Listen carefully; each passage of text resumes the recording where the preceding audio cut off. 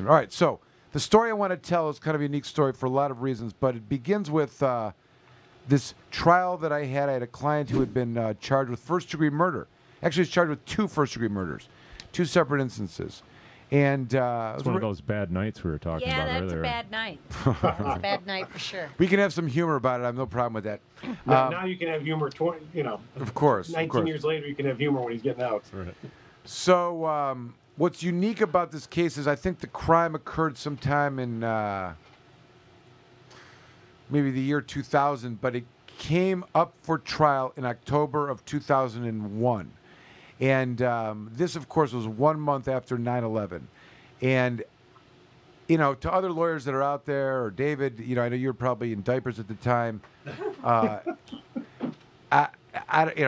I don't even, but some people, but the idea of having a jury trial in this environment, if people remember, it was this very scary time in the United States. There was, people were pissed off and angry. Yeah. They wanted to trust the government, a little afraid maybe. And it was just a completely different, time to try the case. Like, for example, right now, trying a case may be completely different because you may get, there's so much adversity and discussion about, criminal law, reform, justice, and police, blah, blah, blah, blah.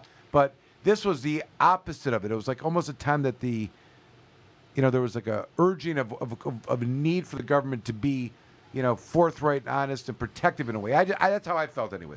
I also, Michael, not to cut you off, everyone wanted the government to be strong and to take care of business and out wrongdoers. Yep, that's right. There was something that was just, it did not, I looked at the jury, no one was happy to be there. Yeah. It was only a month afterwards. We still, there's still the, plausible idea that more may be coming. People are still walking on eggshells. Nobody really knew. First began the super security and stuff, getting into all that stuff. Yeah, so that was that was the environment of the jury selection and the jury that we had. Now, and I mean, where was this trial held? It was in Wayne County. That's an important point. It was in Wayne County Circuit Court in what is now known as it used to be called Frank Murphy Hall of Justice. Now it's the Wayne County Circuit Court Criminal Division, Recorder's Court, Frank Murphy Hall of Justice. Anyways, it's over on St. Alban. Is that what the street is on? St. Antoine. St. Antoine and Gratiot. Yep, those are the streets. Across from 36th District Court. In fact, back then we used to call the thing called the Gratiot Shuffle. We'd run over to 36th District Court, do some exams, run back and forth, and handle your arraignments in the afternoon. Grab lunch. Hopefully they'd be waiting for you, and you'd have to go back over to 36th District Court and finish your exam. But it was, I didn't have a Fitbit at the time, but I certainly put in the steps. I remember. It was physical. It was actually a physical element about it. There was, I have to say. Anyways, so I tried this case, and interesting, the prosecutor at the time, who is Mike Wagner, who was now a judge in 36th District Court. And interesting fact is that Mike Cox, who became the Attorney General, was the head of the homicide unit of Wayne County at the time. Anyway, so what happened in this trial was this is a funny fact for the lawyers. I don't know, for a reason I probably wouldn't do it now, but they just discuss reasonable doubt as being a very, very high threshold. It doesn't have a numeric value, but it's somewhere between like 90, 93%, something like that, of proof. Government's got to prove it. Defendant doesn't have to prove anything. It's a high number. It's not like 50%, like preponderance. It's way up there, right? So the case was an identification case as it related to my client. And the witness who didn't hear this, the only witness relative to my client, said he was about 90% certain that it was my guy, okay? So, of course, just to kind of fast forward in the closing argument, Mike Wagner was arguing, see, even the defense counsel said 90% is beyond a reasonable doubt. And him and I still laugh about this when I run into him. Like, we both, it's something that's so crazy and bizarre.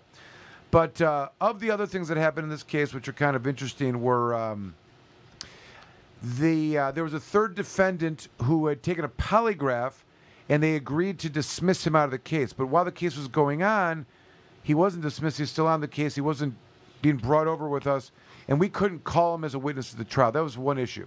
Another issue was in the process of when my client and the co-defendant were brought over in the transport, unbeknownst to them, there was a person that was there that purportedly overheard a conversation being made by the co-defendant, not my client. And they called this witness who got on the stand and said, the co-defendant of Comorn's client said blah, blah, blah, guilty, guilty, guilty stuff.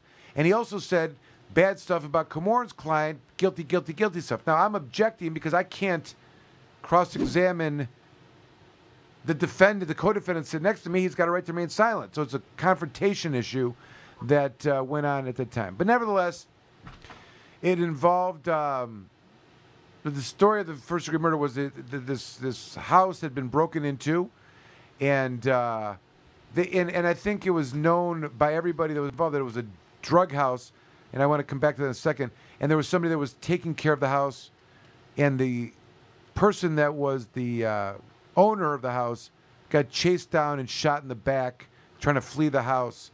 The person that was in the house that was keeping the house was a witness and was beginning to try to identify. Of course, everyone was masked and whatever, so it was a very challenging case in that regard. Now, the time frame of this also is interesting, Ted, because when I got the information of the news I wanted to discuss, I was reminded of a number of different things that are drastically different. Number one is, the late 90s, early 2000s, Detroit was witnessing 700 murders every year, something like that, 750, 650, 700, right? Do you remember that time frame? Yes. All right. This is the era of, and I don't know, the era of rap was at its gangster rap was a thing. There was like the L.A. gangs, Biggie Smalls, the drive-by shootings. It was playing out like these stories that of the things that were taken on the streets were becoming art, and whatnot. And I'm not judging. I'm just saying it was so prevalent at the time that it was shocking and then became like kind of the norm. So it is that kind of context that this is taking place. And it's kind of interesting. 700 murders. I don't know where that stood nationally, but I think Detroit said like 300 per year, something like that. But there's something to be said about that, just to kind of draw a distinction of what's been going on. But I remember having cases of drive-bys or people, it was bad in the 90s. It was bad in the 90s and early 2000s. Of course, it was all driven by the war on drugs. Of course, it was crack issues, which heroin, which the war on drugs, I would argue, produces violence and produces no results. But nevertheless, it was that time frame where these kind of things were taking place. And what it sounded like was some people broke into this dope house trying to rob and steal the dope and the money, and didn't expect the fines or whatever. And anyways, so I try the case.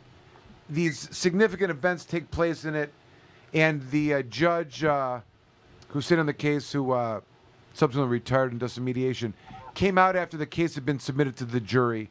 And he's a friendly guy. I don't know if I cared for his rulings during the case, but he was always trying to be friendly to the lawyers, and said, I predict that Comorn's guy is going to get not guilty, and the co-defendant's going to get murder too. Sure enough, the jury came back with murder in the first degree for both defendants. The sentence for this kind of charge is life in prison. There's nothing you can do about it. We don't have the death penalty in Michigan, but so his other case, and only because of that, because that other case was equally weak in terms of identification and whatnot, we went and pled guilty to murder two, and they ran the case consecutive with the other case. Now, so from a lawyer's perspective, and let me just explain this for a minute, I hope no one on this call ever goes through that, or has to go through that, or has gone through that, because it really there's a lot of reactions as a lawyer, as a human being, that have. Number one is, there's this overwhelming, guilt you carry with you that someone that was relying on you to, try to win a case, didn't work out, and they're now spend the rest of their life in prison. That's a challenging fact. It's not the kind of thing you can just walk away from that. You have to really examine yourself, and you really need to examine yourself if you're the type of person who can take that case, give it everything you can, be prepared to lose, because that's a reality, and it's not for everybody. And I never had an issue with my client, by the way. My client, I could tell you a number of different times where I had interactions with him. He likes me, and in fact, I talked to him today, and I'll explain that a little bit more.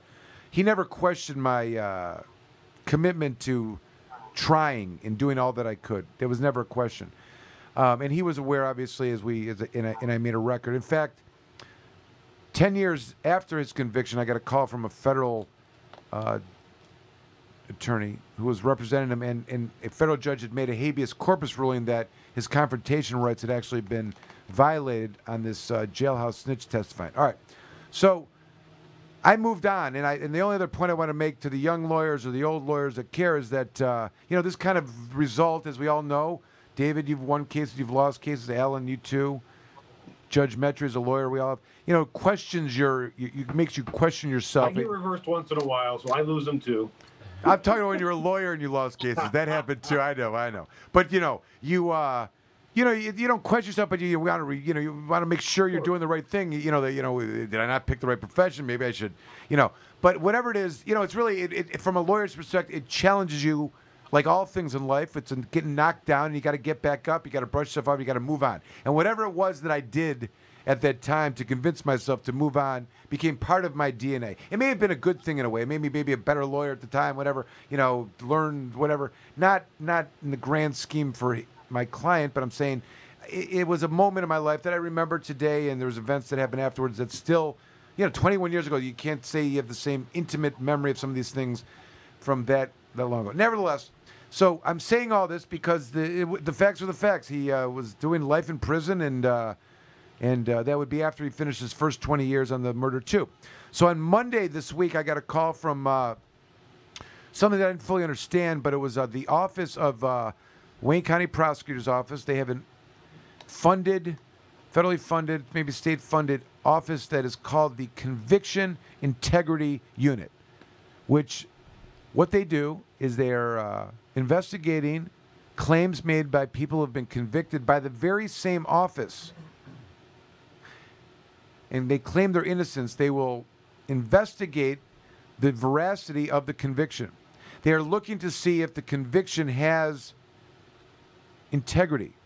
Now, this is a remarkable thing in my mind, and I'm going to stop talking a second and get some comments from the other lawyers and anyone that wants to jump in here. But it's remarkable because, number one, you have to understand this is the same prosecutor's office that achieved the conviction, is now going back and vetting the conviction that their same office did. That to me is insane in a way. I mean, as insane in the context of where we exist. I can't believe it works. In the criminal justice system. That's number one.